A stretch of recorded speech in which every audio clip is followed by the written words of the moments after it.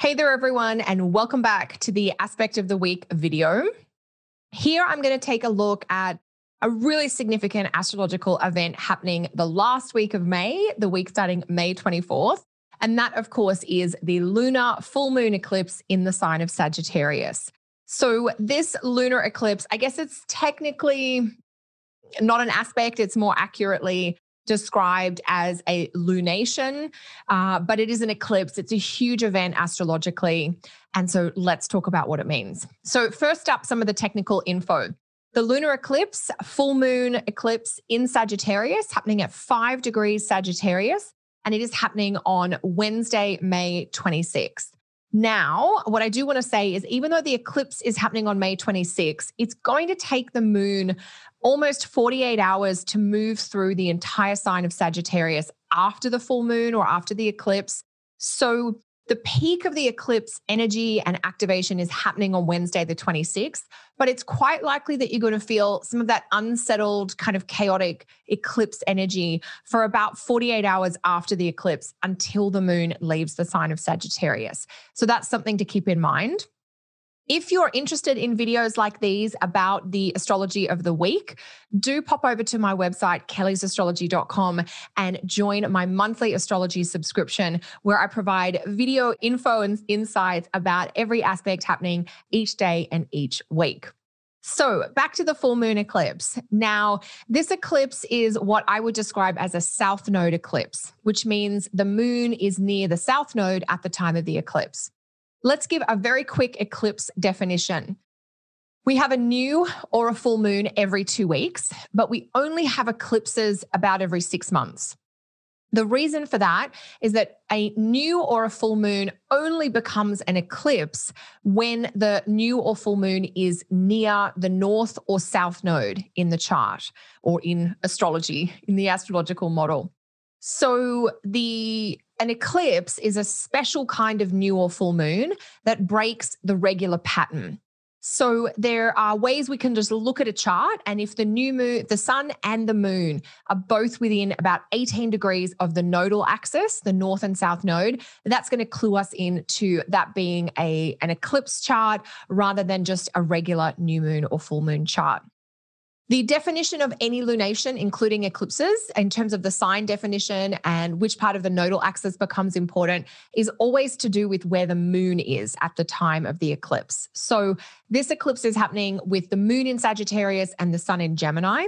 The sun will be near the north node, but it's the moon's proximity to the south node that is really going to flavor the energy of this eclipse. So there's two things we need to run through. One, that it's what we call a south node eclipse, and also that it's ruled by the planet Jupiter.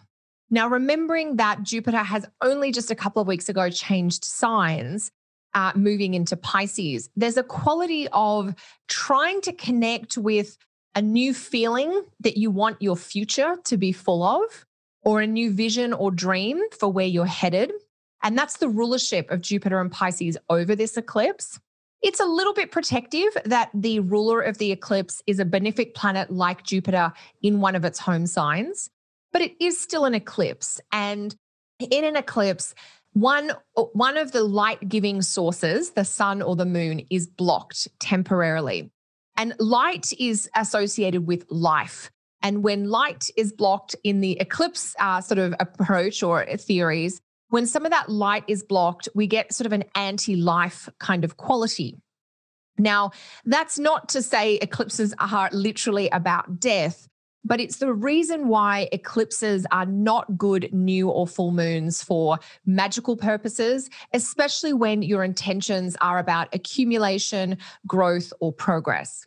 So to the ancients, not just ancient astrologers, but to ancient peoples, eclipses was something to take caution around and maybe kind of let your body, your spirit, your schedule go really quiet around the eclipse. In the same way that nature, like the birds get quiet, the animals kind of all scurry into their safe places. And we humans, being a type of animal, kind of need to let our body and our spirit have a rest. It can be appropriate to do gentle cleansing, but spiritual practices like meditations or mantra practices can be helpful ways to try and support yourself energetically and emotionally during eclipse times. So because an eclipse is the break in the usual pattern of things, they have this chaotic quality where normal rhythms and routines are disrupted or upended or just interrupted for a day or a week or a month. So that's something to keep in mind midweek and maybe into, I think we could safely say Wednesday, Thursday for eclipse effects, because the moon will be moving through Sag on Thursday as well. So the South Node, what do we need to say about that? So I do work with the South Node differently from the modern kind of evolutionary astrology way. And a lot of my understanding of the South Node comes from the Indian traditions in astrology. And so in that model, Rahu, the North Node, and Ketu, the South Node, represent a dragon that's kind of cut in the middle. There's a whole mythological story that goes with this. So I just want to give you the highlights in terms of getting as quickly as possible to the keywords. And so if the cut in the middle and Rahu is the top half of the dragon, or imagine like an animal type creature, from the belly up is the North Node and from the belly down is the South Node. Now, just think about what the bottom half of your body does. It's about releasing things or passing things through you or letting go of things. Not to get too granular and nitty gritty, but the lower part of our body tends to have releasing sort of functions. And so when we think of the South Node, we want to think of releasing or emptying out. We want to think about letting go of things that have served their purpose, that are no longer useful, and maybe getting rid of stuff that might otherwise become toxic or contribute to congestion and stagnation. A very modern word that I think kind of gets to what the South Node is about is this idea of decluttering, where you're just streamlining and emptying out your space. And so with an eclipse, which is already a chaotic kind of thing, on the South Node, which we might summarize to say it's about endings, it's about release, it's about letting go. This eclipse on the South Node is a very dramatic turning point event about coming to the end of something or finally letting go of something that maybe you've been holding on to for a long time. Think about the topics of the Sagittarius house in your birth chart. And think about how you are ready to drop an old pattern, ditch a bad habit, or physically declutter and clear out a space in your home or your work environment that might be connected to that. For instance, if the Sag eclipse on the South Node is in the second house of money for you, there might be a part of your space where you keep bills or documents or financial stuff that you want to organize and clear out. Sometimes we have to separate ourselves from people that are problematic in our lives. So if this eclipse is in maybe the 11th house of friendships, that could be a clue that it's time to put some healthy space between you and a social situation or an organization that is more depleting than anything. Now, even though this eclipse is happening May 26th in Sagittarius, the South Node has been traveling through Sagittarius and this part of your chart since May of 2020. So you've had about 12 months and we've already had some eclipses near this South Node in Sag. So you're already hopefully well into the process of decluttering, streamlining, and offloading or ending things around the topics of your Sagittarius house. And this full moon or lunar eclipse can bring things to a peak. It might represent a really significant ending, or you kind of just stopping trying to hold on to something that you know is to your detriment. Now, in the Indian tradition with this South Node piece, there's also a connection from the South Node to the idea of spiritualizing or spiritualization. And so the South Node can shift our perspective off material things, off accumulation, off worldly ambition, and onto some of those more maybe existential or fulfilling things that may have no great application in the world at large. Other than that, we feel that we're in the right place doing the right thing when we're doing them.